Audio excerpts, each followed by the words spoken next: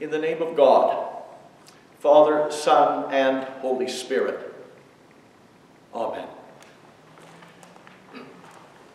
Hiding behind locked doors that first Easter night, disciples in a time of mourning gathered together, and yet perplexing news was surrounding them all as they met. The news was shared.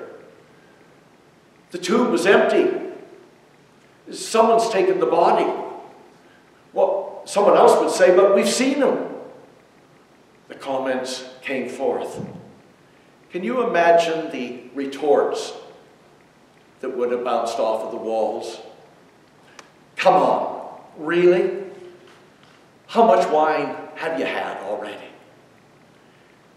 And then into that room of sadness and questions and confusion, Jesus steps, and then all are very still. But Thomas was not there that night. Each gospel story has many levels to it, many layers that need to be unwrapped.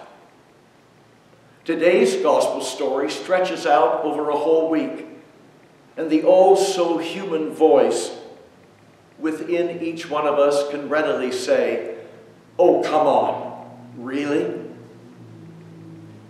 And yet the voice of faith within can very well say, I don't understand, yet I will make that leap across a Grand Canyon filled with questions and choose to believe. Thomas is forever known to us as the doubting Thomas, a name we give to a person who just doesn't believe something we may say to them this very day. It is that nickname that carries on down through time. One of the states in America, Missouri, is called the Show Me State. Perhaps you've heard that reference from a person on a TV show or a movie, or even in your own life who just looks at you and then says, I'm from Missouri. They're really saying, show me. I see more than a doubting, show me Thomas in our story that we hear today. I see a man in grief after the brutal execution, the death of his beloved friend, Jesus. I see a broken Thomas.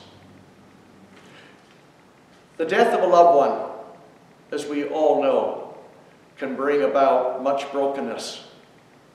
The waves of grief can crash over or may simply lap gently at our feet, and often without warning.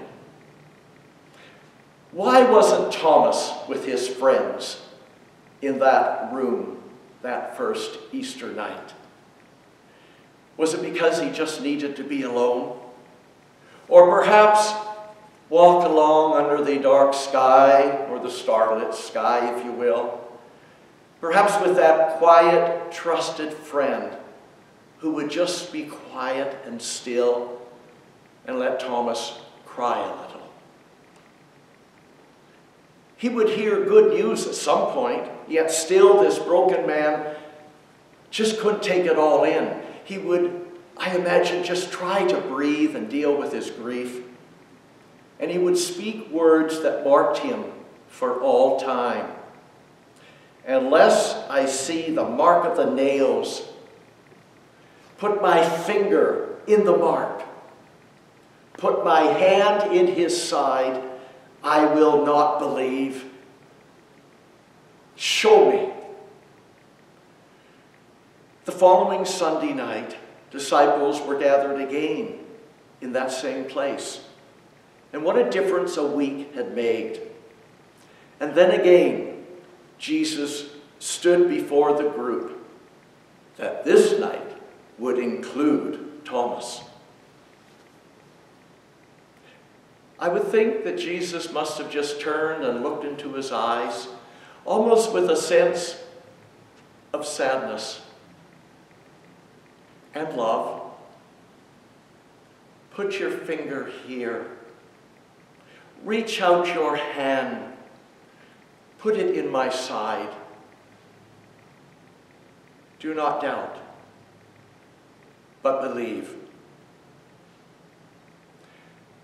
Perhaps Thomas at that moment just fell on his knees and wept and reached out to hug his beloved friend. My Lord, my God. I think in that moment too, Jesus must have very softly whispered almost to him, words that, however, filled the room. Have you believed because you have seen me? Blessed are those who have not seen and yet have come to believe. The broken Thomas, the doubting Thomas, the believing Thomas. I know I am each Thomas at any given time. Which one might you be? There's a thought in today's Forward day-by-day devotional booklet that says this: our fragility becomes our strength because God restores our broken places, transforms our scars into works of art. Let me repeat that. Our fragility becomes our strength because God restores our broken places, transforms our scars into works of art. Not too long ago, I read an article on grief, and the woman who wrote it has this to say, a reminder: remember, even a broken crayon can still color. New art in our lives. That broken and doubting Thomas, graced with a most special appearance of his beloved friend, his Lord and God, believed. He was restored, his scars transformed. He colored anew. May the words of his Lord, his God, our Lord and our God, be heard in our times of brokenness and doubt, when it is as if we are from Missouri, whispering, show me, please show me. Blessed are those who have not seen and yet have come to believe, so that in our times of brokenness we may color anew. In our times of doubt, we may leap across that Grand Canyon filled with questions. And by the way, that actual Grand Canyon in that beautiful state of Arizona is indeed wide and very deep. And as we make those leaps across such a canyon, figuratively speaking, of course, may we come to believe again, and then again, and with another leap, for we always leap, believe again. A saying attributed to St. Augustine of the 4th century is new every time I hear it. We are Easter people, and Alleluia is our song. May we sing that song. Perhaps at times we can only whisper it, and at other times simply sit and listen to it be sung around us. But it is our song. May it bring peace to your soul and mine.